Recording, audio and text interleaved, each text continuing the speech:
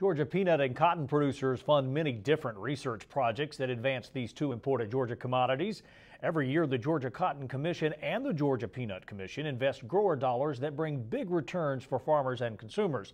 The Monitor's Mark Wildman has the report.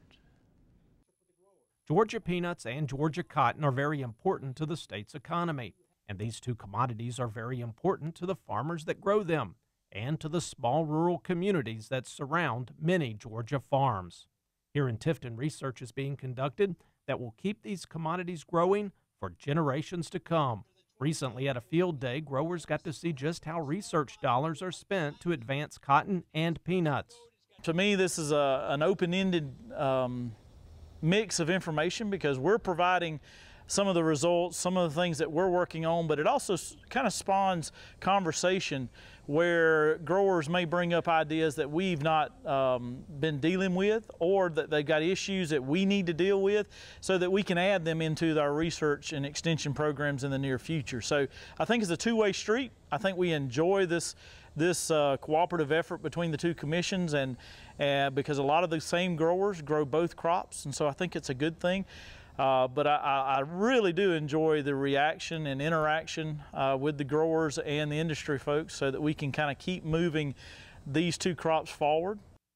Row after row of peanuts are planted alongside cotton fields to help learn how to grow better crops more efficiently. We're looking at planting date, harvest date.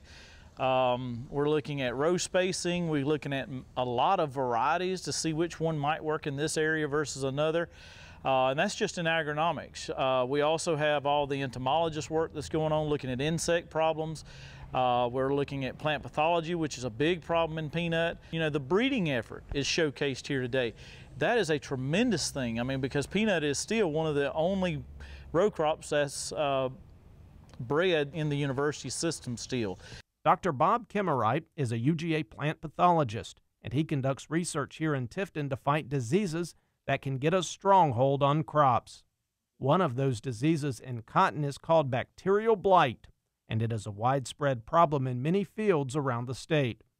Bacterial blight is caused obviously by bacteria. It's caused by a Xanthomonas bacteria, and it causes very diagnostic leaf spots. They're constricted or delimited by the veins. It's called bacterial blight because the bacteria in there, they can't get around the leaf walls or the cell walls, and so you see geometric shapes, an angular shape. And from there it can go internally, it can go in the veins, but it can also cause a boll rot. Of course, if left untreated, this disease can hurt a farm's bottom line. If it remains strictly a part of the leaves, restricted to the leaves themselves, and cause premature defoliation, in the most severe cases, we're probably talking about a 10% yield loss, depending upon when the disease comes in. However, if it spreads to the bolls and the boll rots associated with it, our losses can get more, maybe 25%.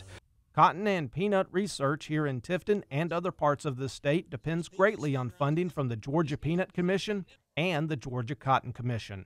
In Tift County, I'm Mark Wildman for the Georgia Farm Monitor.